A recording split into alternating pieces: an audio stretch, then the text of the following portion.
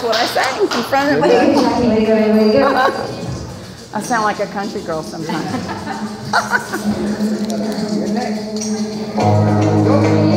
What song you singing?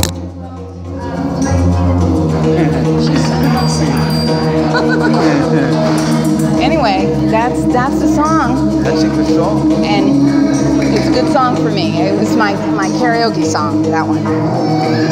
That and a couple others. But when I first got there, I wanted to sing Somewhere Over the Rainbow. He let me sing that. And then I sang At Last by Etta James. And then he goes, pick another one. And when I picked this, he goes, that's it. That's the one we want.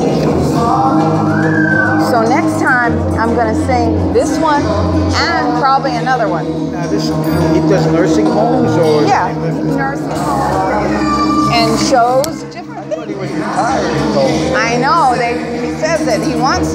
They won't let him retire. They won't let him retire.